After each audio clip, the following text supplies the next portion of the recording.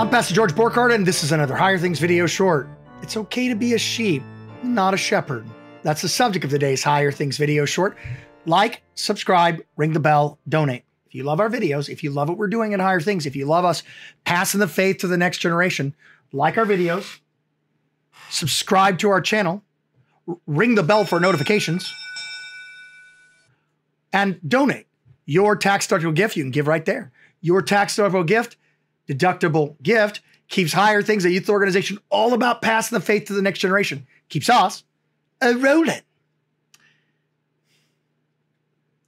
It's a really simple no-brainer, but we all need to hear it. It's okay to be a sheep. The good shepherd lays down for his life for the sheep. Pastor is a word for shepherd in Latin. It's okay to be a sheep and not a pastor. God saves sinners, not just religious people. God saves those who receive his gifts, not only those who receive and give his gifts. This is important because all of us, not just me, I mean, I grew up in Rome, but even after I became Lutheran, I think the reason why I became a pastor initially was to try to save myself. Because we always are warring against ourselves. This idea that the more we do at church, the more we do around the church, the more we volunteer, the more we do those things, the more saved we are. Now, there's nothing wrong with volunteering. There's nothing wrong with being a pastor. There's nothing wrong with being the choir director. But those things in and of themselves don't save. The one who saves is the good shepherd who lays down his life for the sheep. And I'm also not hating on those who volunteer in the church, because the church needs those workers. But so often, the few who do the good works in the congregation despise the many who are just there on Sunday morning. In actuality, the church needs both. Actually, the church needs sheep. And there are sheep and there are shepherds. Luther says it this way: the church is sheep who hear the shepherd's voice. Any 7-year-old knows that. The shepherd's voice from the under shepherd, the sheep, you and me, who hear those words. So what I want you to understand from this is you don't have to do a religious career to be saved. God loves cobble makers. God loves cobbler. Okay, let's try that again.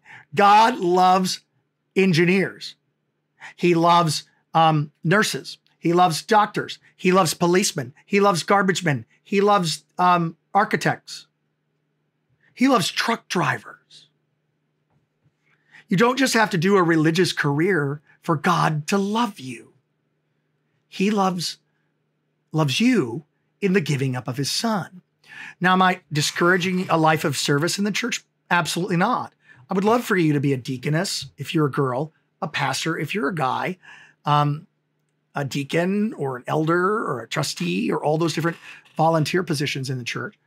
But what I'm saying is, you don't have to do those in order to be saved. You do those volunteer jobs because you are saved, because you have been given to, you give, because you have received eternal life, you give others in your particular vocation, the place where you are, you give those gifts to others so that the body of Christ is built up, not with just a bunch of teachers, but with teachers and hearers, not with just a bunch of choir directors, but choir directors and singers, and not with just a bunch of pastors, but pastors and sheep and pastors. And so we're all knit together, each person having a particular place in the church. I think that the business people in my church are outstanding because my Master's of Divinity, while teaching me the languages and the gospel, doesn't actually teach me how to run a business. And those left-hand kingdom stuff is really important. So I would encourage you to live a life in the vocation that the Lord has given you. And he can also change your vocations. You could be an engineer for 30 years and then the Lord decides, I have use of you in the field. I could use a shepherd. Or you could be a shepherd for 30 years and the Lord be like, you know what? Thanks for your work. All of us are disposable, and not any of us are indispensable in the kingdom, because the one who is the king, the one who runs the church, is Jesus. And he has use for us as long as he would have use for us, doing the particular gifts that he has given us in the place and the time where he has put us for maximum good for the sake of others. Think about that. It's okay to be a sheep. It's not bad to be a shepherd, but you don't have to be.